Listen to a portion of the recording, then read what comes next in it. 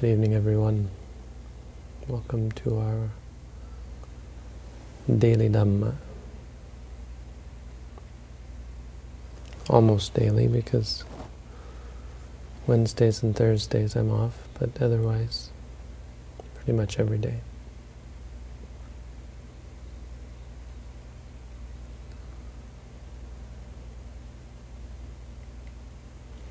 Today I wanted to look at the very beginnings of insight meditation. In our study group today we just finished the Panya Bhumi, the soil of understanding, or the foundation of understanding. So a lot of technical stuff that was really a slog, and it's to the credit of the students that everyone made it through that.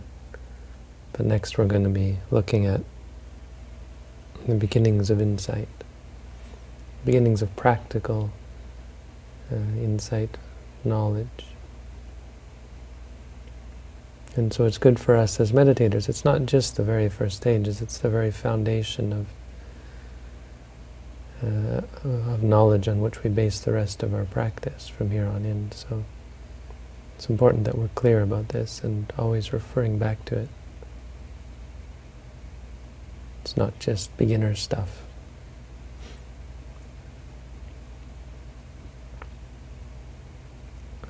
The very basic, the very foundation of insight meditation is on it's called Ditthi Visuddhi. It's based on, means the purification of view that's based on an understanding of what really exists.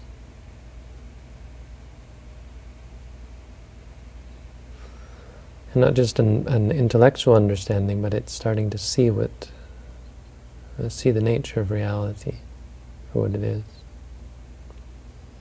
We start to see that in all of us, in each of us,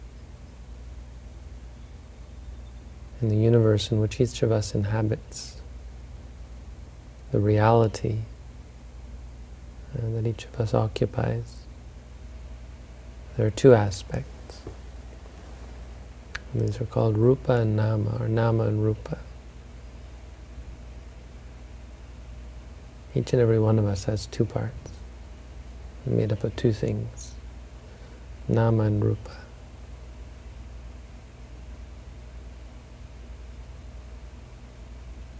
Because all that each of us has is our experiences. If we get down to the very basics of what actually exists, all we see in the end is moment after moment of experience. That's as far down as we can go. Of course, based on these experiences, we come to conjecture that a lot of other things exist. We have the idea that our bodies exist. Of course, get the idea that the room around us, the world around us exists, the objects that we possess or that we come in contact with. We assume that other people actually exist, but all this is conjecture. What we can know for sure is that experience exists, because that's what we can perceive and verify. That's it. Beyond that, it's all abstraction. And this is important. It's not a philosophical argument of whether something exists or doesn't exist. It's that there's a qualitative difference, categorical difference, between experiencing or knowing an experience and knowing, say, a friend or an object. When you look at a tree and you say that tree exists, knowing that is far less concrete and real than knowing that there's seeing when you see the tree, that there's an experience of seeing. The experience of seeing is far more real. So that's the basis of all of reality. But then we see something curious about reality, that it's made up of two parts.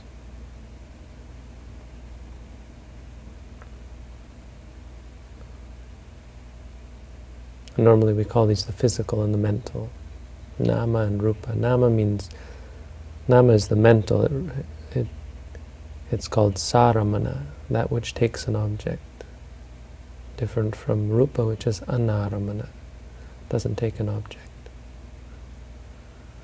What that means is nama is able to know things. Nama is that aspect of reality that is aware, conscious, it's consciousness. Rupa is that acknowledged aspect of reality that doesn't know anything, but is a part of experience all the same. I mean, each of our experiences is different. There's so much involved in experience. You can say it's all experience, but there's so much. And it seems seeing is different from hearing, hearing is different from smelling. Liking is different from disliking. Even the various experiences of the body are different. Experiencing heat and cold is different from experiencing tension or hardness, softness. When we breathe in, our stomach, our body expands. The expansion is accompanied with tension. That tension is a part of the experience. I mean, it is an experience. And then when the breath goes out, there's a release.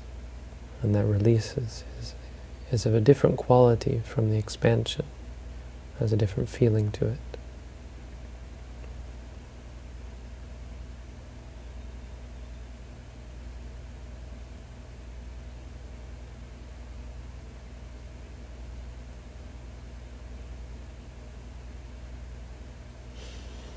But the idea behind all of this is to remove from our minds and from our psyche all the views that we carry around about what's real.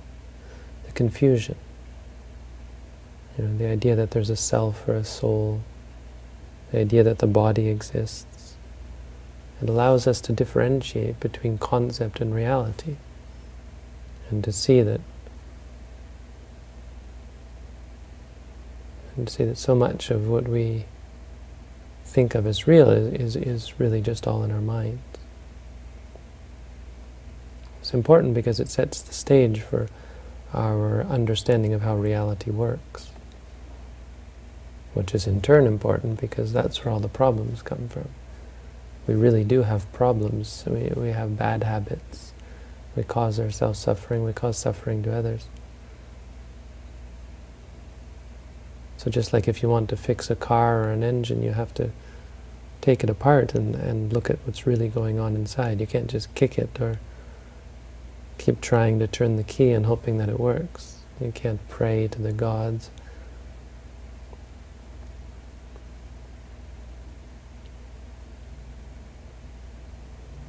You have to actually look inside. It's the difference between a person who owns a car and the mechanic who fixes the car. Ordinary people are like people who drive cars, and when it's broken they take it to the mechanic. And magic, it gets fixed. So they think in terms of the car, but the mechanic looks at a car and they know all the pieces of the car. This is what we're trying to become through our meditation practice. We're trying to learn how to fix the car. And so we have to see deeper than ordinary reality. Ordinary reality will get you through the day. I mean, if you think of this room existing, these people existing, it's very useful. Well, it's useful to think that the car exists, because then you know, okay, if I go outside, that car is there. You don't have to just stand there saying, seeing, seeing. You know that if you pull, the door will open, and you can sit down and turn the key and drive away.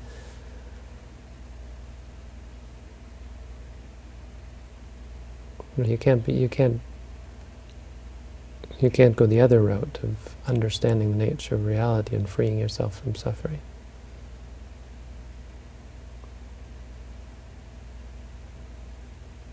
And so what we're doing here is quite different. We're trying to take apart the motor, so to speak, take apart the engine and clean it and fix it and put it back together. So rupa Rupa basically is the four elements. What exists, what we experience is, we experience hardness and softness. That's the earth element. The earth is just a name. It doesn't actually mean there's earth there. It's just really a term for it. But we have this aspect of the physicality. When we experience what's physical, sometimes there's softness, sometimes there's hardness.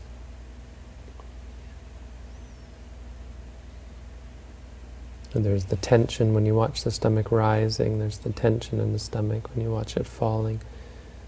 There's the flaccidity, the release of tension. That's the air element, that's what we call it, it's just a name. The fire element, you experience the heat in the body or cold.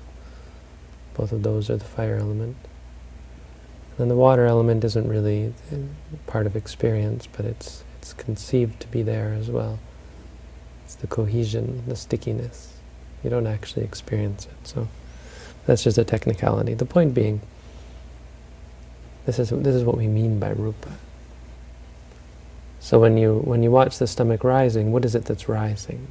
Is it the nama or the rupa?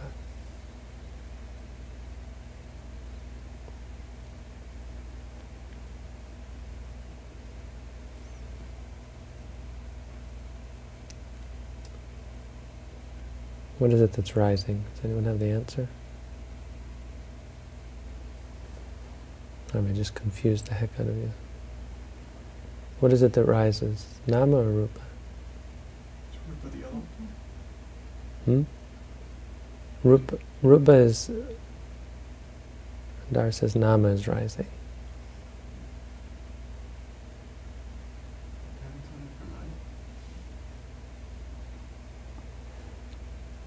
Huh? Depends on if you're mindful. What is it that's rising? Nama or rupa?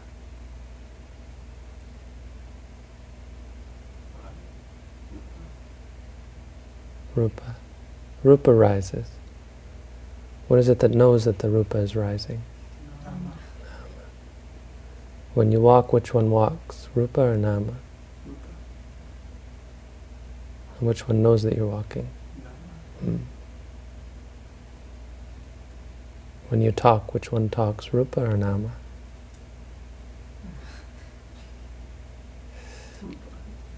Rupa. Which one knows that you're talking, or knows what you're going to say? Nama. Nama. Does Rupa know what you're going to say? No. No.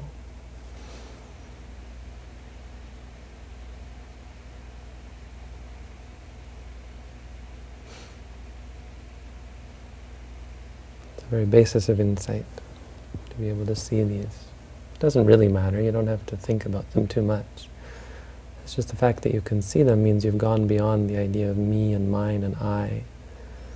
You've gone, or I anyway, you've gone beyond views of self and so on.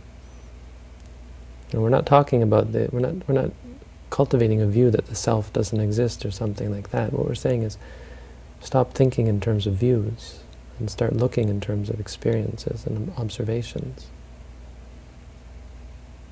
To get beyond that. So many people, when they hear this, they start to worry and think, what's going to happen to myself? They're missing the whole point because they're still thinking. They're not yet.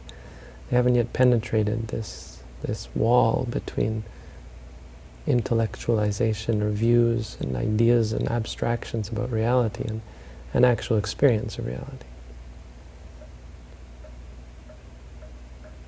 So the use of asking these questions and talking about this is to make clear the difference and to help to see the distinction between reality and concept. So what you should start to see, that nama and rupa arise and cease. When you walk stepping right, there's the arising of the experience and the cessation. When you move your left foot stepping left, there's the arising and there's the cessation. So contrary to what we might believe about reality, reality is born and dies every moment. Anything that we think of as existing, as lasting, is really just a thought, a concept in our minds. We conceive of the same experience or sort of similar experiences again and again, and we conceive of them as being an entity. So you see the same thing and you say, oh, well, that's a car. Yep, car's still there. You look again, you see again the car. But the reality, the experience, arises and ceases. It's born and dies.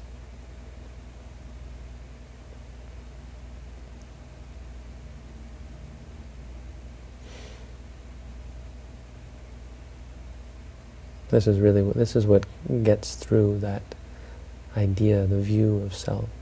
The second aspect is how they relate to each other in terms of cause and effect, and this gets into the idea of karma. We're talking about karma today. I mentioned that karma is not quite what we think it is. I think of karma as you do something, like you kill someone, and then you suffer the retribution in a future life. Maybe someone kills you, but that's not what karma really means. Or it's not the precise truth about karma. Karma is a moment when you have an ethical mind state.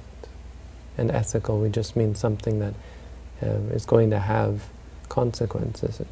There's a value placed on the experience. You like something or you dislike something. Or you have a clear objective mind.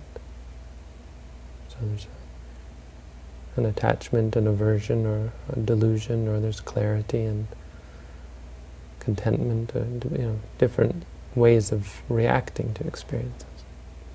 That's karma. And that experience will change, or will bring about results. But the result of karma is just more experience. So experiences are actually the result of karma. That's what you begin to see. The second thing that you begin to see in the practice is you begin to see not only are these things arising and ceasing when I step, or when I sit, or when I think, or when I feel, but they're related. If I get really angry, I'm going to feel a lot of pain in the head, tension in the body. If I get worried, I'm going to feel stress in the body, right? That's all that karma means, that we cause ourselves suffering. On the other hand, if I'm mindful, if I see things clearly, it's like untying a knot, and suddenly I'm free and clear and peaceful in the mind. So the result is positive. This is, of course, a very important thing to see. This is the beginning of the Four Noble Truths. You start to see that suffering is caused by all sorts of defilements in the mind, any kind of clinging, any kind of attachment to the experience or reaction to it. And that peace and freedom from suffering comes from not reacting, but rather experiencing and seeing things as they are.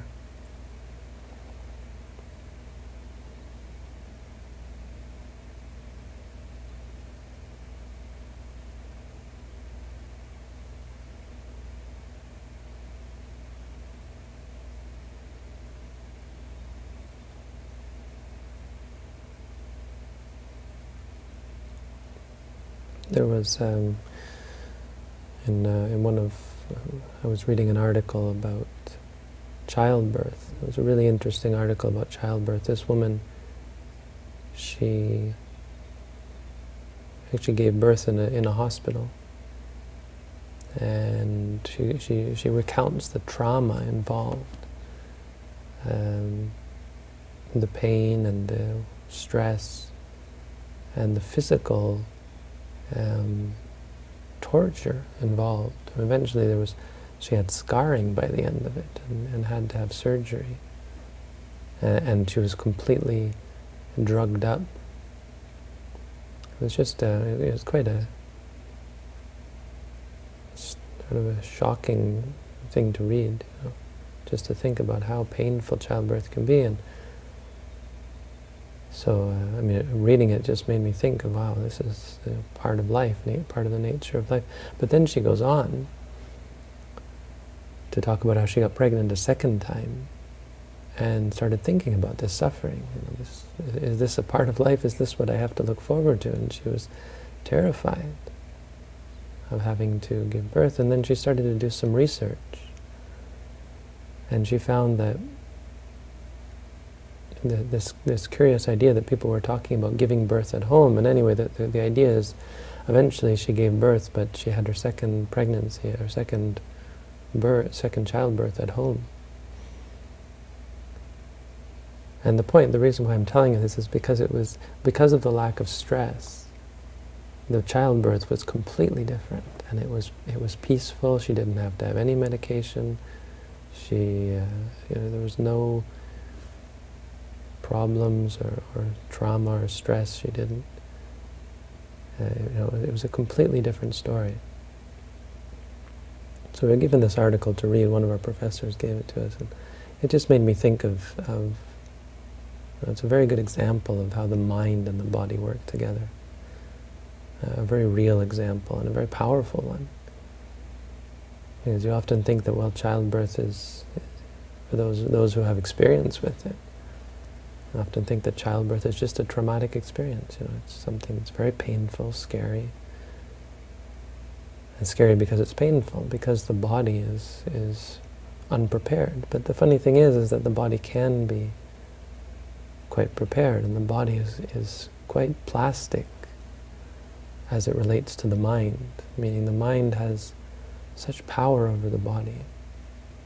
I think this is a great example. We can talk about how the mind can cause you stress in the body. When you're anxious, your heart starts beating rapidly. Do you ever think about how that works, right?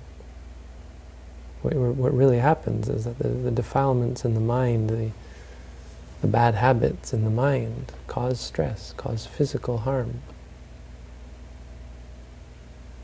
But nothing says it more than this reality of childbirth, how stressful it can be, and then you think it's completely, it's mainly caused by the fact that my mind was stressed, that I was afraid. These are the consequences. This is the importance of understanding how Rupa and Nama work. The theory that I'm giving you is not important, but it challenges you to ask yourself, am I seeing Nama and Rupa? And that's what's important, because once you see it, once you look and you see Nama and Rupa for yourself, that's where the doors open. That's where your life begins to change, and where you enter on this path of purification, where gradually, slowly, over time, long time, short time, depends on you, you free yourself from all these bad habits and all these problems, and you stop hurting yourself. You stop causing yourself stress and suffering. So I think that's important. It's important at least to affirm this and to remind ourselves. The basis of our practice is Nama Rupa. The basis of our practice is the physical and mental aspects of experience. It's not me or mine or I. It's not beings it's just moments of experience. When we do walking meditation, we're not trying to walk to get to the wall. What's the point? You just have to turn around and walk back. The point is to be aware of each movement, because that's Nama Rupa.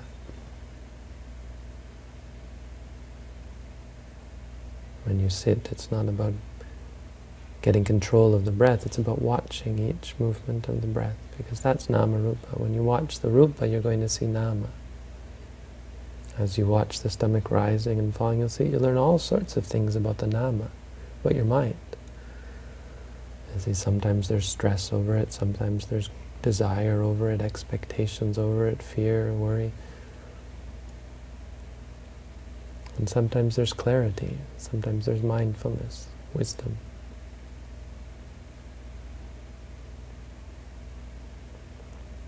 This is where all of our insight meditation occurs. So, there you go. A little bit of Dhamma for tonight. Thank you all for tuning in. Wish you all good practice.